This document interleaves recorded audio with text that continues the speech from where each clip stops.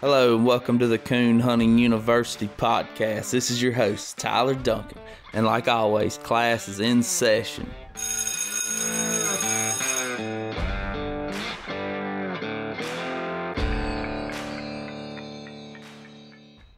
Hey y'all, so today's episode is brought to you by Superior Light Company. Man, they make an awesome light. Mr. Jamie and Mr. Sam do a great job. Go over there, check them out. You can use discount code CHU podcast at checkout and receive a 5% discount, which equates to almost $20 on a Hellcat Max. That's a really good deal, especially considering that it's an exclusive deal for Coon Hunting University podcast listeners.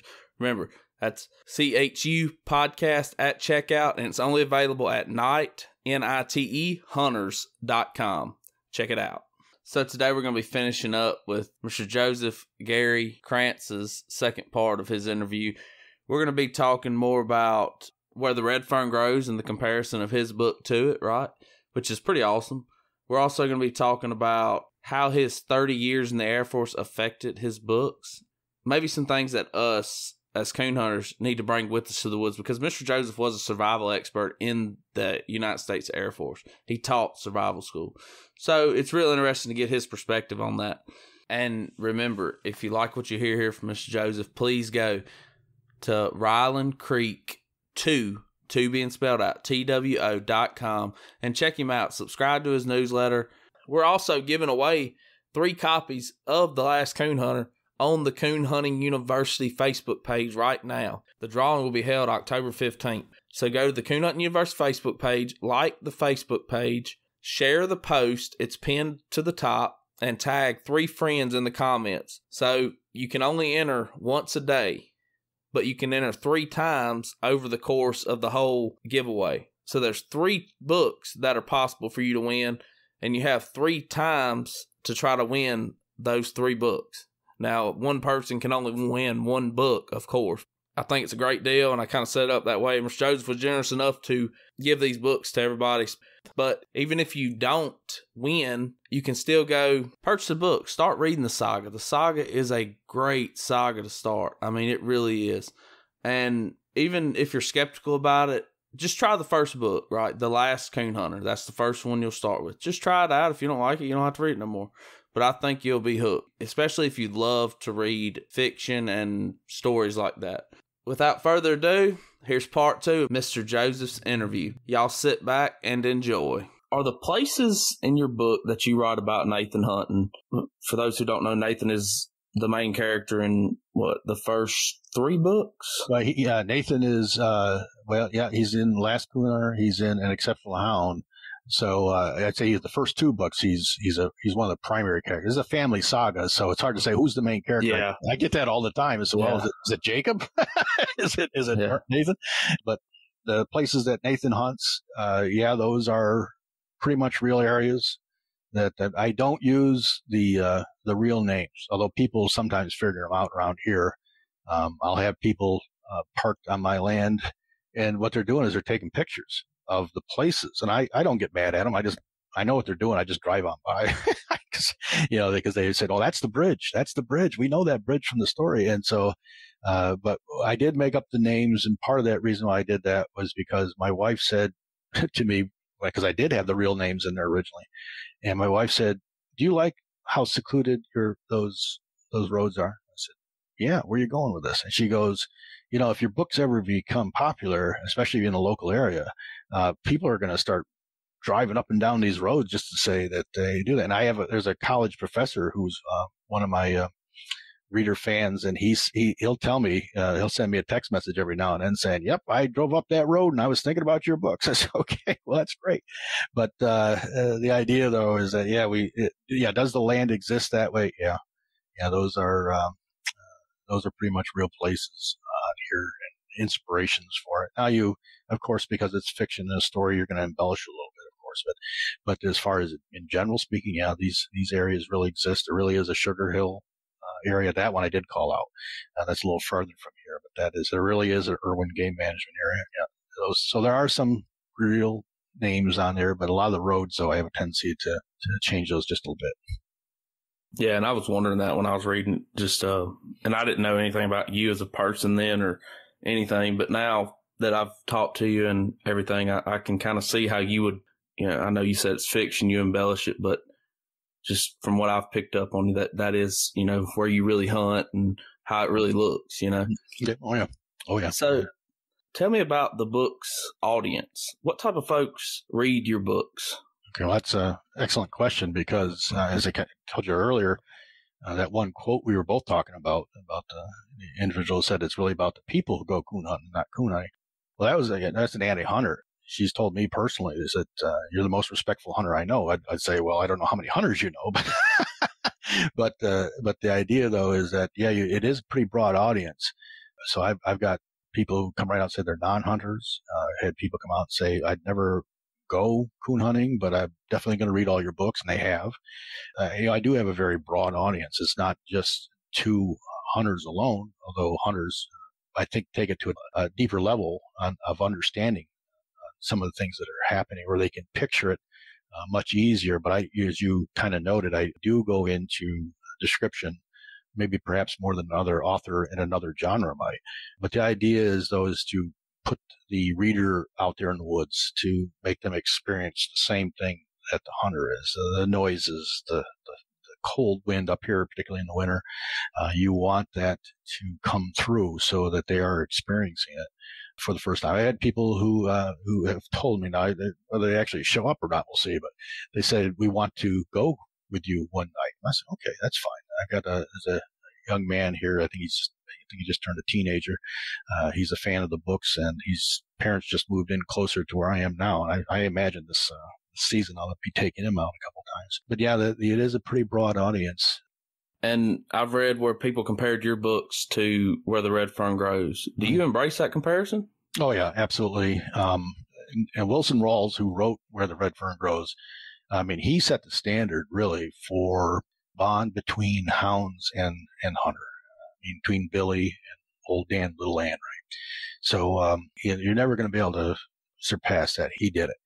And I've had other folks say that it's a cross between Where the Red Fern Grows and Legends of the Fall. And that's more back to the people. You're talking about the people who do it. And Where the Red Fern Grows, Billy was kind of on his own, if you remember. His father was kind of begrudging. His grandfather was very supportive. And by the way, his grandfather, the actor in Where the Red Fern Grows, actually had ties back to this area. His father was from a small town from around here. So that's our claim to fame where the Red Fern Grows is the actor who played Grandpa actually had local ties. But yeah, without a doubt, you want to, create a setting that people understand, even if they haven't been in it. And so that takes a little bit of trick. It's a lot of work to write a book, let me tell you. Yeah, I can only imagine how much work it really is. I mean, it seems mind-boggling to me that, I can't write 2 sentences without messing up. I can't. Oh, I know about that. I'm going to tell you, just talking to you, you're obviously an extremely, extremely intelligent man, and the type of people that we need in the coon hunting world to be able to portray us as not just dumb rednecks out here drinking moonshine and treating coons. You know what I mean? Yeah. Oh, no, you're exactly right. Because you get this perception, those folks we talked about that. If somebody's writing legislation because they don't understand what it means to run with a hound, or that they've got a perception of us, well, you got to kind of dispel that and show them. Yeah. Now, like I say, we're a pretty gritty bunch. I mean, you get out there, we go through thorns. I mean, I tell my parents I'm getting numb because I'll look down and I'm all cut up, and I don't even remember it. I said, I'm bleeding here. Well, I'll tell you another story here, coon hunting story with a dog named Ty, which is one of the characters in the first book. He had treed a raccoon in multi-floor rows, and I shot the raccoon out, but I had to crawl underneath that multi-floor rows, and I got to a point where I couldn't move. I had multi-floor rows lit. I couldn't lift my head. I'm on my chest, and I'm literally crawling. I just couldn't get to it. And he did. Rack dog can get through figure out how to get through the thorns. I couldn't. I'm just literally trapped. I can't move an inch one way or another without getting stuck. And I just looked at Ty and said, Ty, bring that raccoon to me. And you know what? He did. Can you believe that? He's like he was a retriever. I said, I couldn't believe it. He brought that raccoon to me, picked it up in his mouth and brought it to me. I said, you got to be kidding me. But, but again, it is painted post, right? We always go back to that. But yeah, as far as if you were claustrophobic, you wouldn't want to be where I was, because you literally, you couldn't move. I was just encased in thorns, but I just couldn't get further. I just couldn't move ahead any further. But that's a little bit of our mentality. We're not going to abandon the dog. We're going to get out there and we're going to do what we can, except for that mistake I was told you about a little while ago with Seth. But the idea is that's the bond. You honor the commitment between both of you and the hound. You go to that hound and the like. So, yeah, absolutely. And let's be honest, most people nowadays, their only experience with coon hunting is where the red fern grows, right? Yeah. So how important is it to you that your book shines such a positive reflection on the sport of coon hunting to so many people of all different walks of life and beliefs? That's an outstanding question. And it's extremely important to portray that. And that's where I think we were coming from, is that you want to dispel any biases or prejudices people might have, and actually show that, hey, these folks are pretty caring and concerning folks. They'd die for their dog. They'd risk life and limb. I mean, they may not tend to die, but hey, we've had people go over a cliff to get a dog, up here. Literally one guy, the dog went over a cliff, was on the edge, and he went back home, got a rope, lassoed the dog, and brought the dog up. But I'm sure if somehow he could have done that, he would have scaled down that cliff to get that dog. So it's just, that's what you're trying to show is, listen, this is not a one-way ticket. This is not just like what I was telling you about the one person, the dog does all the work. That's absolutely not true. And so you've got to show that determination and grit. What you find too is, you find a lot of people won't go out in the woods at night. And so that right off the bat, and to us, we're like, well, of course we go out. That's how we were raised. But you talk to a lot of folks, you go out in the woods at night. Yeah. So they're right off the bat, you kind of hook their curiosity, if you will, because that's something that we take for granted that a lot of folks just are not used to anymore. Because their only experience with coon hunting is where the red fern grows. And so, which is a good experience. We're not taking anything away from that for sure, but you got to go ahead and continue to build that, continue to show the folks who we really are not some bloodthirsty person out there shooting up the woods by any shape or form. And, and I'm not sitting here, I'm not going to down Where the Red Fern Grows the book, because it is an amazing book, and it has introduced a ton of people to coon hunting, right? But coon hunting has changed so much since then. We're not out here cutting down trees. Yeah. Billy, when he was first out there, you remember he was out there with an axe, right? Yeah. Now, and I read some old books. Oh, these books, I mean, they were written in the 50s, and they were talking about, even earlier than that, where they blamed the coon hunter for getting rid of den trees. Now, and I got to thinking that's not true. Of course, again, it was an old book. But then I got to thinking, I said, well, maybe way back when, close to a century ago now, that maybe if somebody didn't have a gun, maybe they were cutting down the den trees. But to even imagine that today, as you said, it's changed so much that, we sit there, we're trying to preserve it. In fact, my father is a forest ranger, was one of the advocates to get den trees identified as second use trees so that they would leave the den trees. And I'm just trying to explore whether they still have that designation here in upstate New York. But the idea, though, is, if it's a den tree, it's no good for timber, maybe firewood, but, cut down another tree. If you got a den tree that took literally decades to create, you want to keep that tree up. So that can house the raccoon, in some cases house that fisher, or in some cases house that porcupine, whatever. Hopefully there's a raccoon in that den tree. And you want that for the animal so that this generation can go ahead and transition to the next. So yeah, that's again, that aspect of who we are. We are just as much about the environment and the hounds and the game as anything else. in your book, Nathan actually thanks his logger friend for not cutting down the den trees. He does. That's right. He right in the beginning of An Exceptional Hound. That's in the first chapter. Yeah, he says he knows the logger, and the logger says, "Yeah, I'm leaving the." And that was intentionally put in there, as you can imagine, by me to go ahead and highlight that, to say, "Hey, keep those den trees up." But that's not, like I said, when Billy was hunting back in the Depression. Things were different then, and they're much different now. We're not out there with axes cutting down trees, that's for sure. No, I mean, we're walking around with $2,000 thermals, Yeah, right. I mean, well, that was one of the jokes, that if you want your kid never to get on drugs, have them raise a coon hound, because they'll never have money for drugs. You're exactly right. I completely agree with you there. I mean, God. Oh yeah, the GPS unit alone, you're GPS on a unit and a collar, you're probably looking at over $1,000 anymore. Yep. So unless you got to use one. Yeah, then you got to buy more collars because you got more dogs. That's right. Yeah, it's a never ending cycle, isn't it? Yeah. No. So yeah, I don't know if people really realize how technologically advanced it is. Oh, yeah. We definitely have come a long way. When I think about it, now it was interesting you mentioned that, because book 5 is a prequel to the book, so it takes place in 1962. Mm-hmm. So all that technology is gone again.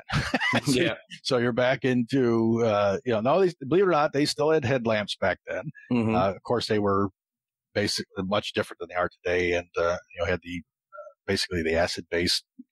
Great big heavy batteries that you wore on your belt. So they were different than what we see today. Today I've got the battery is built right into the headlamp, and it's literally just ounces, so you don't even feel it when it's on your head.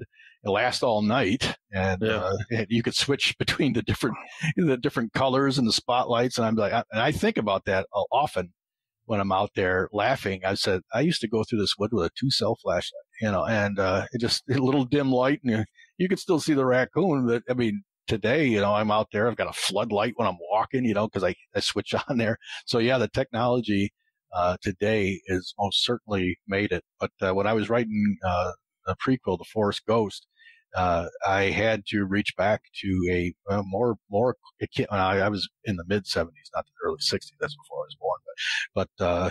But I had to reach back more to when I was a kid growing up, is to explain now what's going on. About the collars, or I should say the lack of collars, and the technology that we have today. Yeah, and I think it's awesome that I don't know if William Rawls was even a coon hunter. I'm not sure. I want to say he was. He was? Yeah, I want to say I saw I want to say it was Wide Open Spaces. In fact, I think I even saved a link somewhere. I'll send it to you. But he was, and he was another one, like I want to say James Herriot, who wrote the book, couldn't get anybody to buy it initially. I think he actually threw out the original copy of Where the Red Fern Grows, and then he found somebody who was interested in it, and he rewrote it. He rewrote the thing from scratch. And by the way, it wasn't originally called Where the Red Fern Grows. It was the editor that changed the title. I can't remember what his title was, but it wasn't Where the Red Fern Grows, according to that article. I'll see if I can't find that for you and send that link, because I actually wrote to the person that wrote it. And I said, that you just shed all kinds of light on how Where the Red Fern Grows became a book in Wilson Rolls. But I'm pretty sure he was, in fact, a coon hunter. I'll double check that for you. I'll send you that link, and then you can share that in your next episode. Yeah, when you send me that, if you can find it, we'll put it on the Facebook page too. Okay, there you go. That way, along with this episode when it's posted, so that people can look back and read it. That's pretty awesome. Mm-hmm. So what would you like to tell anyone that is considering reading your saga? Well, one thing from a lesson learned from another reader is it's a saga. It's a continuing saga, so you got to kind of read them in order.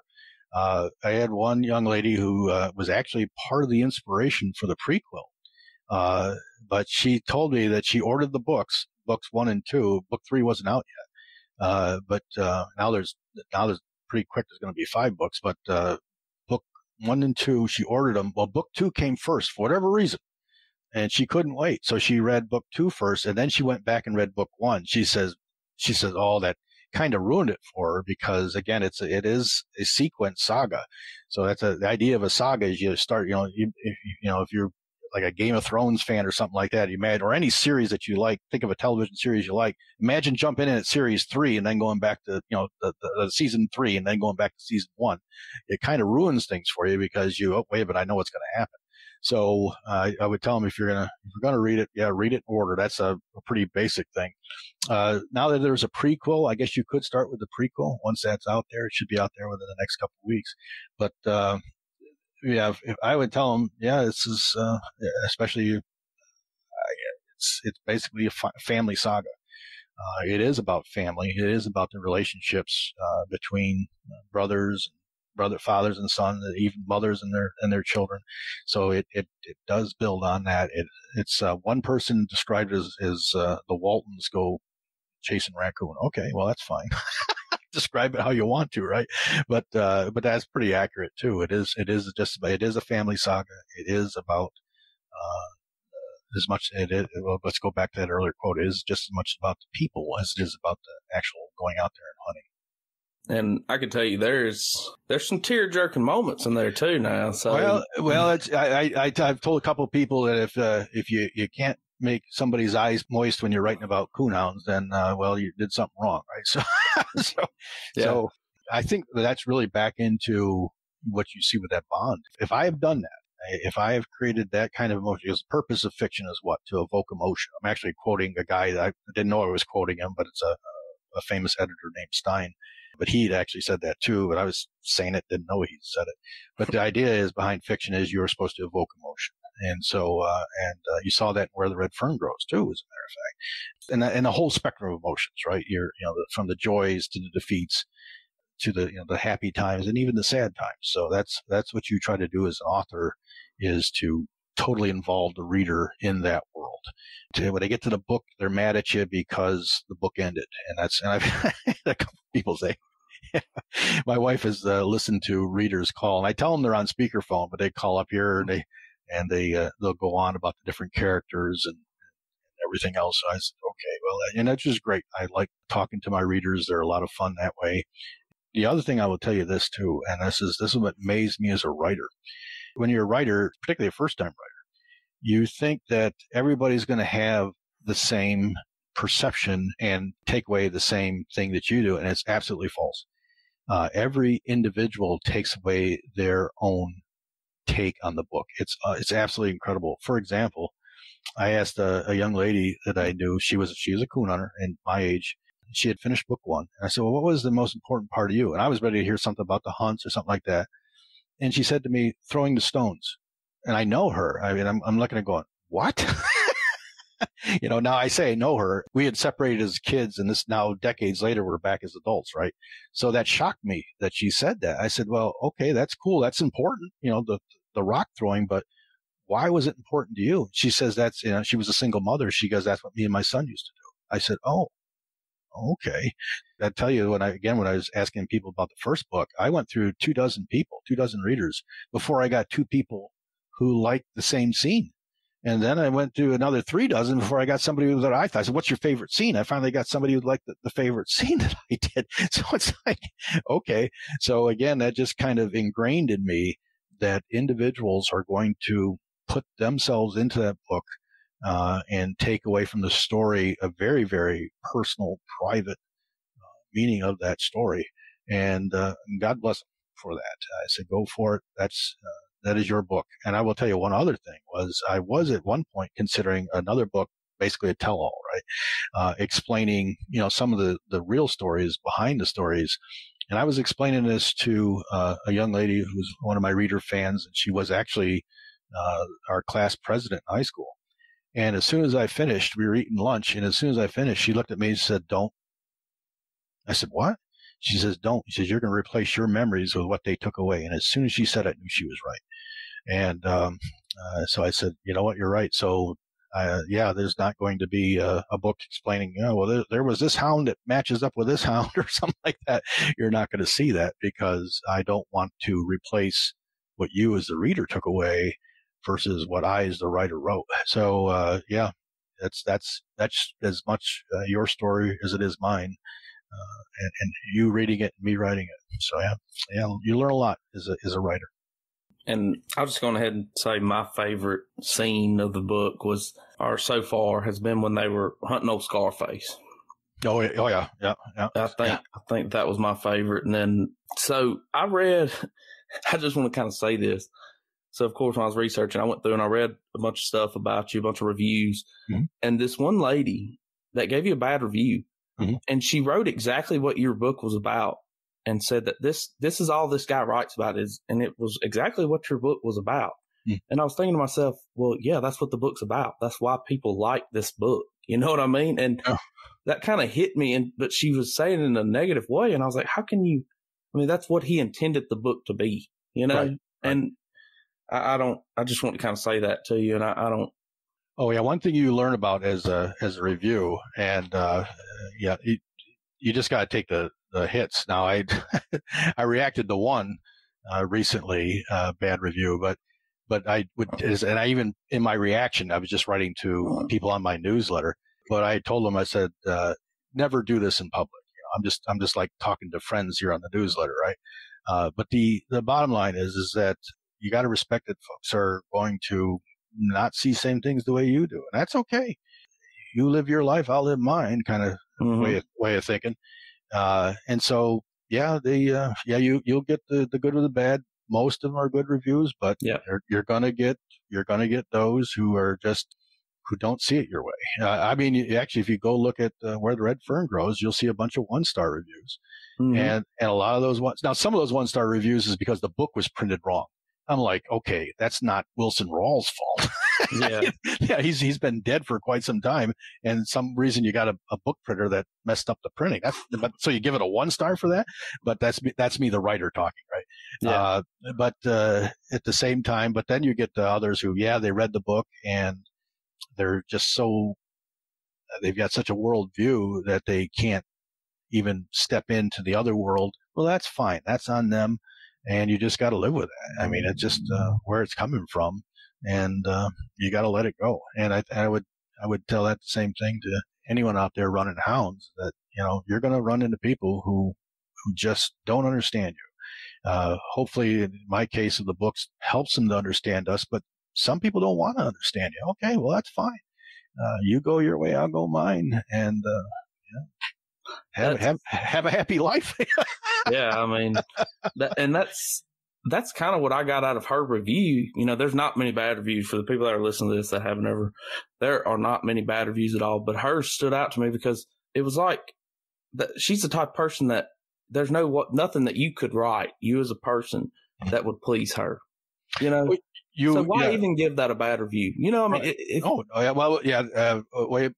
some folks told me is troll. Okay, so you got a troll, and they're literally just out there. And usually think about Facebook or Instagram like that, but that same applies to if you're on Amazon or Barnes and Noble. That's a troll can show up anywhere, and you're exactly right. They're just going to be negative to be negative, and you feel kind of sorry for them in one respect. If that's how you're going about your life, and wow, I mean, you're looking at everything through this prism that makes everything dark, and it's just not the way life has to be. I mean, you can look at it. I mean, you and I can both look at the same sunset, and I expect you and I are going to say that's a beautiful sunset, and somebody else is going, well, the day's almost over. Complain about that.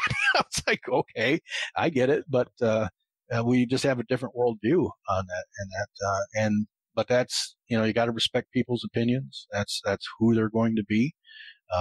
And you'd like to, try to shed some happiness in their life if you could, but at the same time, that's sometimes people are their own worst enemies, if you will, and that's what you get. So, what I would tell, especially a young writer, I'm kind of got some miles on me now, but a young writer, like you said, that 1-star review would destroy them. I mean, it would just take their ego and just crush them. And who knows? They might have a brilliant second book in them. The first book might have been brilliant, and that kind of just destroyed them. And that's where you got to kind of build those folks up and say, hey, let that go. You can't please everybody. You'd like to, but you can't. So just move on. And that's for writers, but that's really about anybody in any walk of life. You're just not going to please everybody. Yeah, and I completely agree. And to me, it's one thing if you have conviction about why you don't like that book. Like if you have a true meaning, or this podcast, for instance, somebody has conviction about why you don't like that, then that is perfectly fine.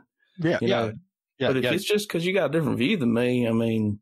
Yeah, well, yeah, exactly. And yeah, so yeah, if you didn't like the style of writing or something like that, okay, well, that's fine. Yeah. Okay, I'm not your author, but at the same time, yeah, it's just, you could tell by the way some people react, not just a book, but anything. They're just not going to be happy. They're happy not, if you will, they're happy not being happy. Yes, I agree. So you are absolutely right. So just say a prayer for them, and then hopefully someday they'll have that light switch come on in their own personal life, and they'll say, maybe I shouldn't be so negative. Maybe I can see things in a different light. Well, that's what you hope for anyway, right? So yeah.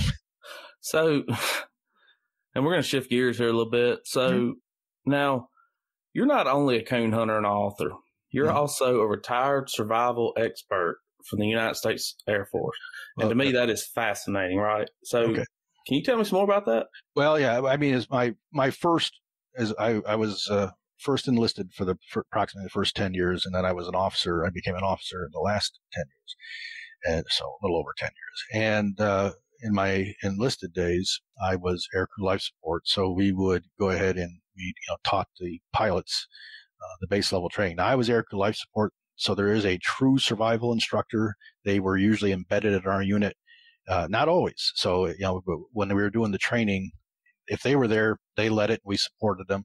If they weren't there, then obviously we had to lead the training and do the thing. So yeah, we had to go to basic survival training and all the others. I got the basic survival training. I did not get the water survival training or desert survival, although we did scenarios like that.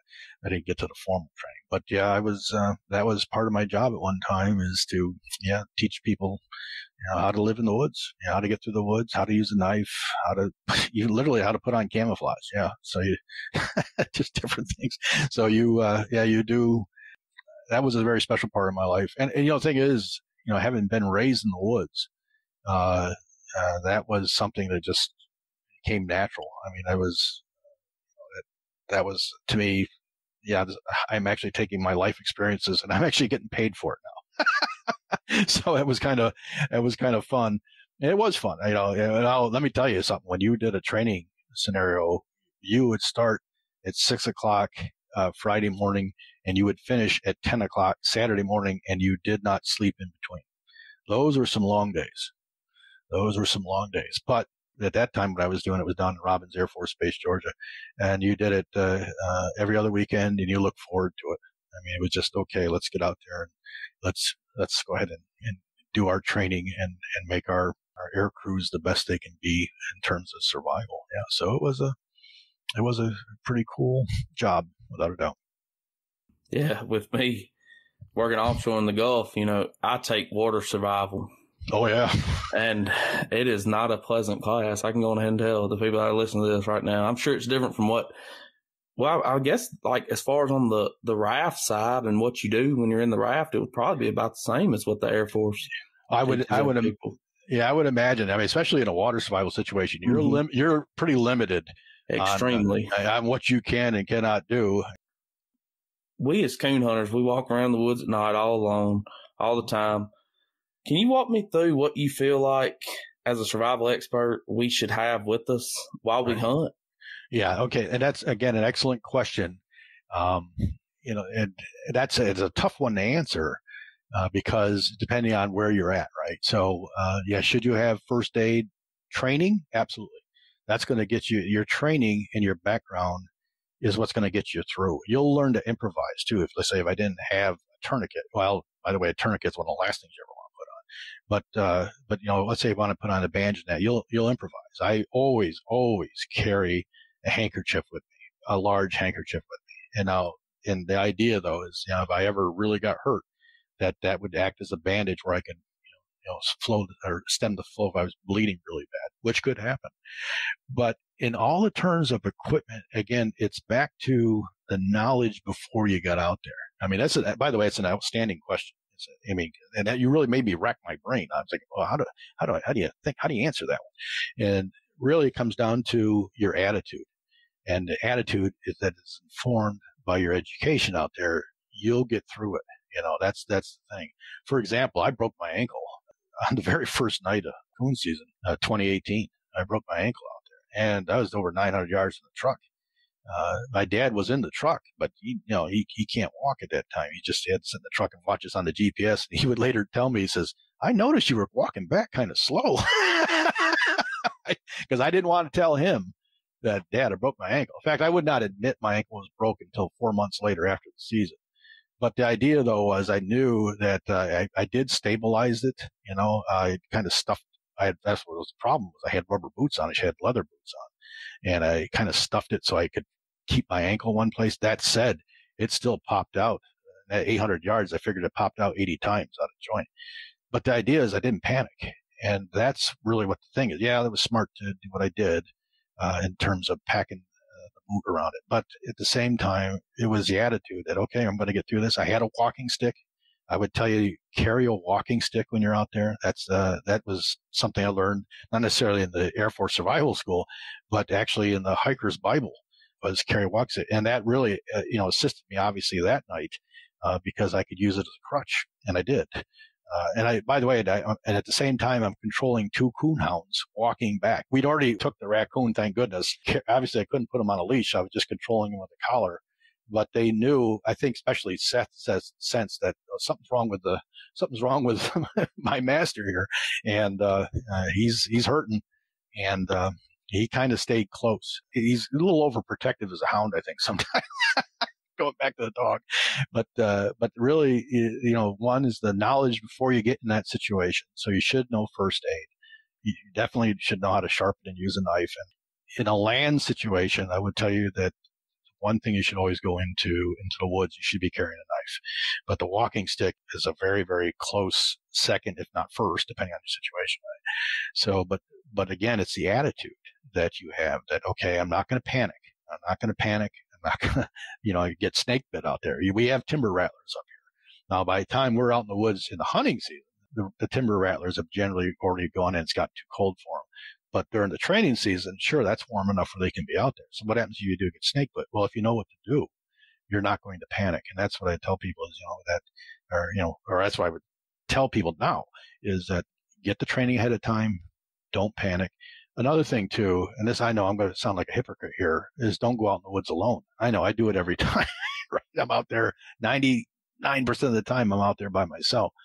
But with today's cell phones, I have access that if I really had to, I never called for help, but if I had to, at one point I've got to, realize I ain't going to make it. I would basically get on the phone and say, hey, here's the situation. Here's where I'm at.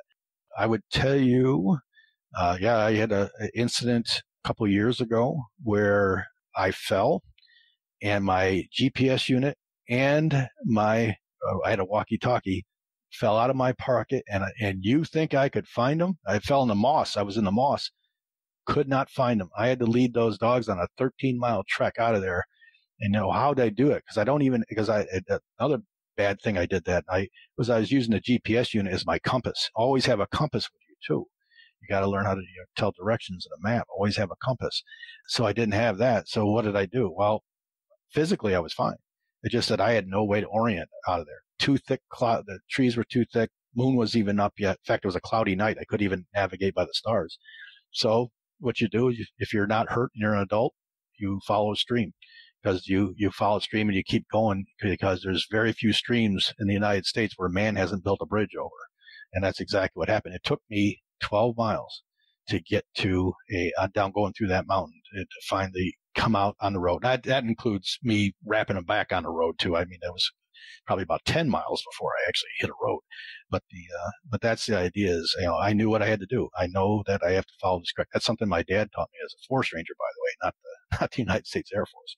So the bottom line there was I wasn't panicking. I knew what I had to do. I'm in a bad situation, but, now I guess I could have sat there with the dogs until dawn came, but I said, I'm not going to do that either. It was like 8 or 9 o'clock at night. I said, no, I'm going to go ahead and work my way out of here.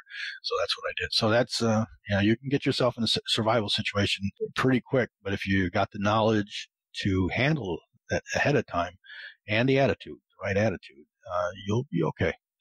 Yeah. And back to having a compass, I carry a compass, I'm going to do good to be able to get within about 600 yards where I got to go, Okay. And I think that's a lot of people, because having a compass and using it's two different things, right? Yeah, right. No, you're absolutely right. Yeah. I say, let me point that out because you're exactly right. You have to have a compass and you have to be able to know how to use a compass. And one thing that Dad said is I've had a lot of people. I had a buddy of mine who's in fact, we hunted when we were kids and he's just started again. And now with this night, we still had electronic compasses. He had a different system than I did. But I said, well, we came in north as I knew the woods. So we came in north. We got to go out south. And he was pointing in the exact opposite direction against his compass. Against his compass. The compass was telling him the same thing I was telling him. But he said, no, that's not right. We got to go that way. I said, no, David, that's going to take us over that's literally going to take us over a cliff. I said, we got to go the other way. And, he said, no. I said, no, trust me. He said, he kind of begrudgingly said, okay, well, I'll follow you. And he did. And he said, you were right. I said, yeah, well, because the compass wasn't lying. The compass was right. Compass can't lie. But another thing too is, if you can see the Big Dipper, because if you have stars out and you don't have a tree canopy that's blocking where you can see, remember the last two stars of the Big Dipper in the cup, not the handle, in the cup. You follow that out, you're going to hit the North Star. You're going to hit Polaris. So that'll also tell you, point you in the right direction too. So, well, that's north. And when I get lazy and I don't want to take the GPS out of my pocket or I don't want to take a compass out, I just look up and say, okay, that's north. Because I can always orient. You don't have a leaf canopy and you don't have clouds that are blocking your view of the sky. So I do get lazy sometimes, but I'm still navigating though. I think you'd agree. I'm still navigating, getting there. And then you can, in practice makes perfect. So do it every single time you go out there and you'll get good at it. And I will tell you this, that even in the woods that I've known since I was a kid, you can get turned around, especially when you're looking for a raccoon around a tree.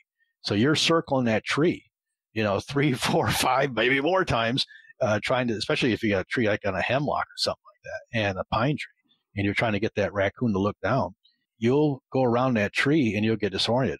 Now, one thing we've got up here, especially in the season, is snow. So we can backtrack in the snow too. That's another thing. But let's say you're in the January thaw, the snow is melted, and you've gone around that tree several times. Well, you're disoriented, and I break out the compass. I don't have to have some kind of pride saying, "Oh, I know how to get out of here." I break out that compass and find out that I'm not going in the right direction, or I was going to head in the wrong direction, and that's where you say, "Okay, all right, follow the compass, trust the compass." That's probably some of the best advice I've given on this whole little rant here. Yeah, and that is really, really good advice. And us as cooners now, with being as technologically advanced as we are, I think we forget about the small stuff, Yep, you're exactly right. I hunt a lot by myself, and I hunt out of a boat a lot by myself, especially during the winter. So one thing that I do in particular, which not everybody has access to this, I do because of my job. I wear a life jacket with an EPIRB. I know that a lot of people can't do that, but I do that when I'm by myself and I'm in a boat. If my life jacket inflates, that EPIRB is going to go off. And my wife knows that to tell the people to look for that EPIRB. Okay, so is that a beacon like? No, it's an actual personal locator. Okay, yeah, okay. I call that beacon. Yeah, beacon, built into the, the personal. Yeah, and it transmits the signal. Okay. Search and rescue. Okay. Yeah, and that's what I wear when I go out of a boat by myself, and that's something that I do. That that's kind of overboard probably, but if something was to happen, I would want my family at least to be able to find me. Yeah, yeah. Well, no, I think that's a smart thing to do. Is that you've got away. I mean, if you become disabled, like say you break a leg. I know you're in a boat, but let's say that you're in a situation where you break a leg and you really can't move. Mm-hmm. You'd want something to go ahead and do that. I was joking around because I did get back in. This is snow and ice. I got way back in, and I was laughing. I said, if I break a leg now, they won't find me till the spring, and what's left of me, I should say, in the spring. And so my goal was to go ahead and hug the dog so they had a GPS unit. They could find me. So they could find me right with the dog in the spring. That's perfect. They'll find it. They'll know exactly where I was. I'll still be dead, but they'll know exactly where to find the body. But yeah, So I'm absolutely for that. I think that's a pretty clever device. I'm sure if my wife listens to this, or my mom and dad listen to this, they're saying you're getting one because you get out there. But yeah, that tells you where you're at.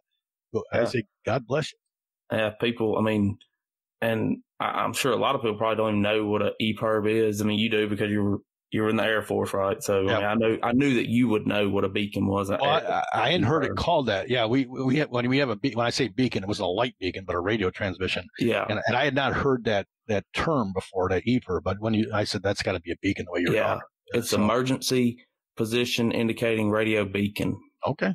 Yeah, EPIRB. So it's a beacon. Yeah, like you said. So talk about how your Air Force background ties into your books. Okay, that's interesting. I would say that, again, maybe being good at survival and being a coon hunter, being good at one makes you better at the other. So yeah, it's hard to say what was it, the experience I had in the woods growing up. Does that play more into the books versus the Air Force? I'd probably say that was more. But there might be a couple, well, actually, in book 5, in terms of survival tricks, there might be a couple there that you could say, well, that harkens back to his Air Force experience. Maybe I could say that. But mostly the books come from the actual hunting experience, mostly. The character in book 5, The Forest Ghost, is a character that was introduced in An Exceptional Hound, which is Uncle Arthur. He's not uncle then, because he's a teenager then. And the idea was, well, a lot of people have described him, as we were talking about earlier, as a modern mountain man. Well, how did he get those skills? And so I do go into how he learned those, everything from sharpening a knife to fleshing a hide, all these things that he has to learn, because he's absolutely, he's eager, as I explained in the back of the book cover. He's eager, but he's not a natural, as you might think. I shouldn't say that. He's actually a very quick study, but at the same time, he doesn't like pick it up the first time. He's got to try again before he actually gets something. So a lot of those, that was always in the back of my mind, is how does he become who he is? Everything, he uses a bullwhip. How did he learn how to use a bullwhip? And so they're just different things that were all hints of his background in the other 4 books that now I have to bring back into this book and explain, well, how did he get there? How does that? So hopefully I did a good job. It took a while. This is the longest of the books. I mean, it's actually I got a proof copy right here. Let me double check, see what the page count here. 373 pages. So, that's probably, that is the longest book, but it's part of because you had to explain. I felt the need to explain, how does Arthur become Arthur? How does he know what he knows? Because he's hinted throughout the series that he's got this background, that he has this insight into certain things. And so I said, well, let's explain how he knows that, or how he senses that. Where did he pick up this skill? And so, who taught him that skill? He has several different mentors throughout the entire book. So that's where, I had to go ahead and take all that stuff and bring it into a story, and the backstory now becomes the story in The Forest Ghost. So that was a lot of fun, a lot of research went into that one. So I definitely enjoyed writing it. And earlier you were talking about Seth is on the cover of a few of your books, him being a black hound. I noticed on this new book, you had a red bone on there. That's well said, because in The Forest Ghost, I had all the breeds, or a lot of the breeds. We had blue ticks, black and tans, walkers, cur. And so I said, well, it's time for red bone. I know that's where Wilson Rawls started, but that's where I'm kind of worked my way up to the red bones. So the main hound in The Forest Ghost is a red bone. Her name is Renee. It's short for renegade. So, you only hear her full name once. She's Renee throughout the entire book. So, but he becomes bonded with this hound, as we were talking about before. That bond, you always got to create that bond between the hunter and the characters in the book. And so, yep, front cover of book 5, there is a red-bone hound that is a local hound. I don't own her. She is one of the prettiest hounds I've ever seen. She's just absolutely gorgeous. She's a bench champion. I saw her on Facebook, and I saw that she was local, and I contacted the owner, and we sat down for a photo session, and I got all kinds of pictures of her that I basically ended up putting her on the cover with. That was great. The other thing is about that front cover is that is where the Tioga River meets the Conhockton to form the Chemung. That is the traditional place of Painted Post's birthplace. Even before the American Revolution, this was the place of the Painted Post. And that's where it was always known to be, was where those rivers. So that was kind of having driven by it for, almost a half a century in Painted Post, and not actually gone there, but I actually went there. I followed the river up there and took those photos. So I said, that's got to go on the front cover. So that is authentic. That is not a Photoshop river. That is the real place where the rivers meet to form Painted Post. Yeah, and it is a beautiful photo, and I encourage everyone to go to your website. Yeah, Ryland Creek 2. Yeah, RylandCreek2.com. Yeah. Yeah. And two being spelled out, too. It's not the number. Yeah, and we'll put the link to your website in the description box below. Oh, excellent. And also to sign up for your newsletter, because that thing is so interesting, man. I've really enjoyed it. Oh, good. Reading all the short stories and everything. It's awesome. Excellent. Glad you like that. Yeah, it really is. And I encourage everyone to go do that. And I think a lot of people are going to really hear about your book that haven't heard about it yet, because, it kind of shocked me that I was one of the only coon hunters that knew about it to begin with. Well, they're relatively, they've only been out for a couple of years. And and as a self-published author, your marketing is kind of limited, right? As far as your resources. So like this podcast here is obviously helping me get the word out that these books exist. I'm no longer on Facebook. I used to be on Facebook, but I got off last year. To be honest with you, that was the smartest thing I did. I was putting so much time into maintaining the Facebook page and coming up with interesting posts 2 to 3 times a week that it was taking away from writing the books. The authors warn each other, don't get hung up in social media so much. They forget you're supposed to be writing your next book. And unfortunately, that was exactly what was happening with me. And I would tell you that because of Facebook, that the Forest Ghost is probably 6 months late as a result. And I got off last November. So it was just a matter of, I got to get back in. I was doing other things. I was helping other authors, don't get me wrong. But at the same time, it was such a time sink that I decided, I had a little dust off with Facebook too. That's true. But I said, you know what? Enough's enough. And I think I'll just go ahead and hang up my social media hat in that venue, create my own website, and then from there spend more time writing than being on social media. So that's, if you want to get hold of me, you can get hold of me through the website or you sign up for the newsletter. It's free, and just send it on out. And I encourage everyone to support Mr. Joseph. And to spread the word of his book throughout the coon hunting community and beyond. It's a book for everyone. Maybe not for I don't know. Maybe not for a kid. Might be a little bit above that, as far as reading wise, right? Would you say that it was more of a adult read book? Yeah, not in content, but in words. Yeah, I would say, it's an adult read. And the reason I say that, there is some violence in there, right? So there is some violence, and so there is, yeah. Yeah, I always, I'll have parents come up to me and ask me about that. And I said, listen, it's an adult book. Some of them laugh at me. They said, the TV shows that some of their kids are watching are 100 times more violent. But I tell them, I said, you're the parent. Read the book, and then you make the decision whether they read it. But my books are advertised and looking at adults. So I agree with you absolutely. This is really an adult book with a decision. If a parent says they think maybe a teenager, 16 to 17-year-old can handle it, I'm sure they can, but most of them can. But again, that's the parent's decision. Let me go back to that. It's the parent's decision on what their children read. So yeah, I agree with you. It's generally geared towards adults. And I would say another thing, though, is you talk about the violence, but there's also a ton of old-fashioned family values in there. A lot more of that than there is violence. Okay. Oh, yeah. Yeah, No, you're right. I mean, I don't want everybody to think that every chapter is. Well, ain't everybody killing everybody. Right, exactly. I mean, that's not what's happening. But there is that. But you're right. It really is about the family. I get that a lot where people say, "I like this because of that, because we see these values."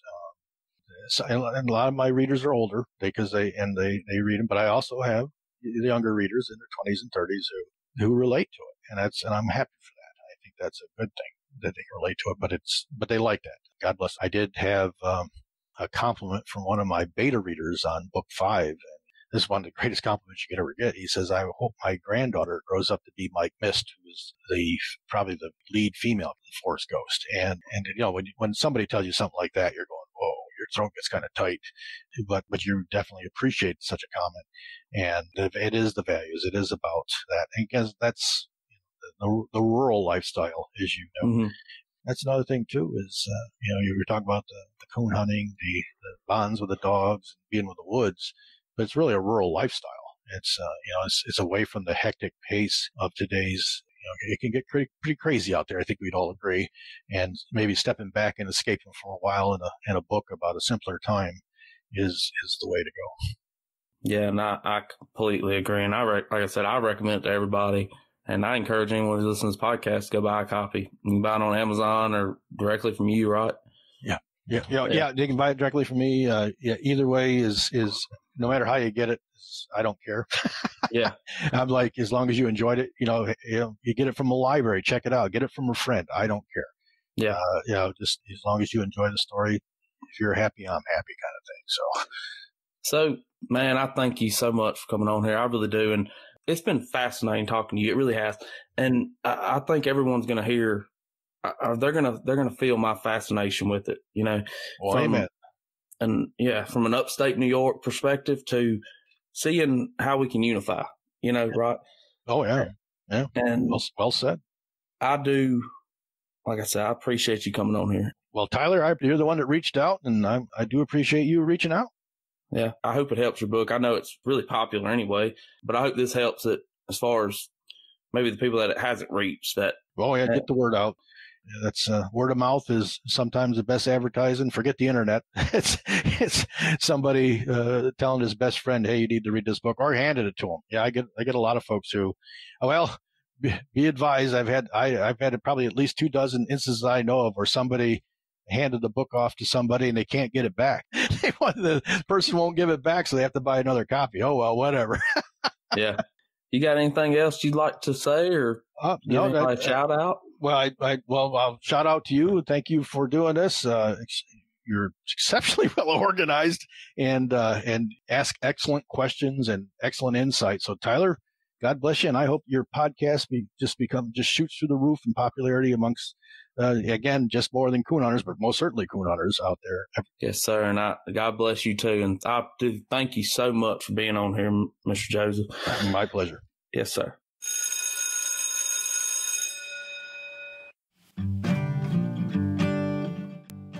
That was a great interview from Mr. Joseph. I can't thank him enough for coming on here and doing that for us. And if you like what you heard here, remember, go to Ryland Creek 2 being spelled out, TW. I feel like I've said that a million times, but hopefully nobody messes it up, right? So Ryland Creek 2 being spelled out.com, and check him out. Purchase a book if you want to. You don't have to. I'm not sitting here begging you to purchase a book or anything like that. So it really helped him out and show your support for him. And also, if you like what you hear here, please go to Apple Podcasts, give us a rating and a review. It really helps us out. Like us on Facebook @CoonHuntingU. And until next time, y'all have a wonderful day.